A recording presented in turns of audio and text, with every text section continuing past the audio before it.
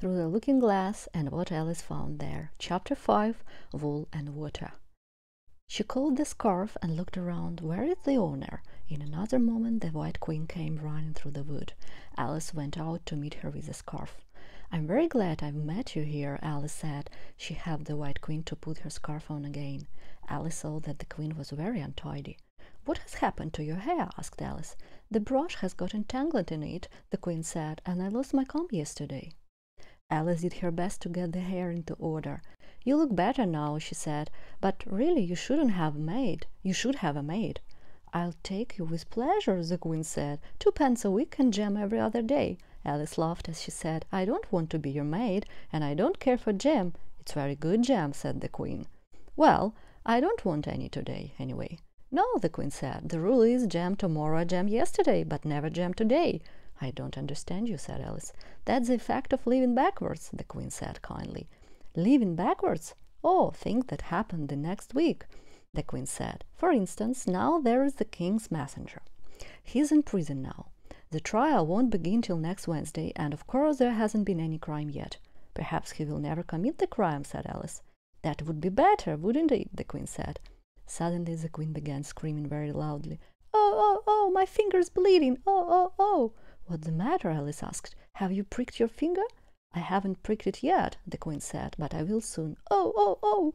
"When are you going to do it?" Alice was puzzled. "When I touch my scarf again," the poor Queen said. "The brooch will prick me. Oh, oh!" "Be careful!" cried Alice, but it was too late. The Queen had pricked her finger. "Now you understand the way things happen here," she said to Alice with a smile. "But why don't you scream now?" Alice asked. "I've screamed already," said the Queen. By this time it was getting light.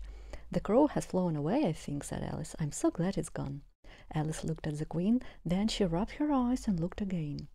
She couldn't understand what had happened. Was she in a shop? And was it really a sheep that was sitting here? She was in a little dark shop, and there was an old sheep who was sitting in an armchair and knitting. "What do you want to buy?" the sheep asked. "I don't know yet," Alice said very politely. "I would like to look all around me first." "You can look in front of you and on both sides," said the sheep, "but you can't look all around you. You don't have eyes at the back of your head." Alice looked at the shelves. The shop was full of curious things, but something was very strange. Every time she looked at any shelf, that shelf was always empty, but the others were full. Alice looked at the sheep. She was now working with 14 pairs of needles at once, and Alice was very much surprised. "How can she knit with so many?" Alice thought to herself. "She gets more and more." "Can you row?" the sheep asked, and gave Alice a pair of knitting needles.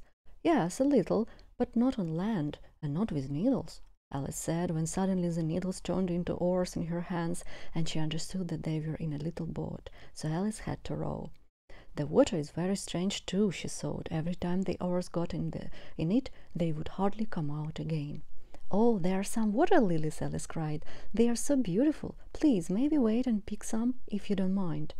Alice stopped rowing and tried to get the most beautiful water lilies. "I hope the boat won't turn over," she said to herself. "Oh, what a lovely water lily, but I can't reach it." But the next moment the water lilies began to fade and lose all their beauty. Real water lilies last very little, and these were dream water lilies, which faded even faster. Suddenly one of the oars got in the water and didn't come out again, and Alice fell down among the water lilies. "Now, what do you want to buy?" said the sheep. "To buy?" Alice repeated.